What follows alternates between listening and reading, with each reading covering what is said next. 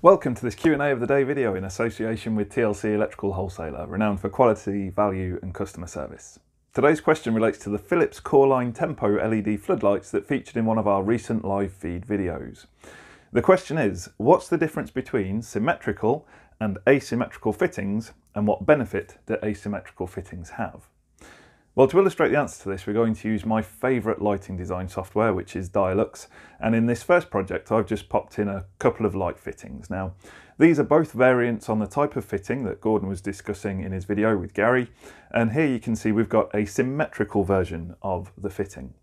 Now, if I turn on the representation of the light spread here, you can see that the light comes off the fitting in an evenly spread way. The spread is symmetrical when you look at it from above and from the side.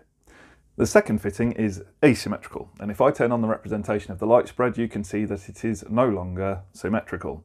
The light is being thrown out more at the front of the fitting than at the back. So that's the first part of the question answered.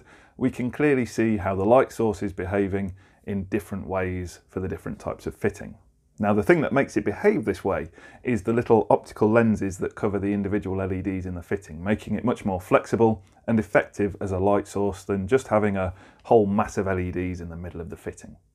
So what are the benefits of this type of light source? Well, I've done a very rough lighting design here for a football pitch. I've modelled it on the pitch that I play on quite regularly.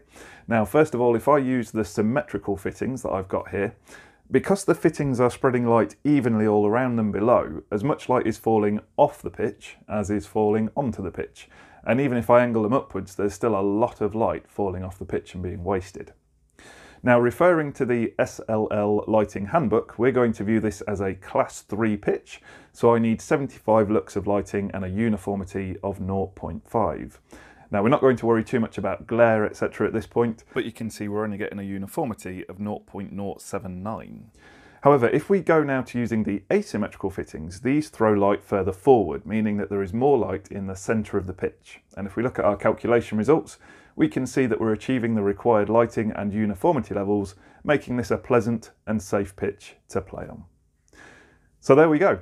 Asymmetrical fittings spread light out more in certain directions to help us achieve results such as we've seen on our design. All that remains in this video is to say thank you very much for watching.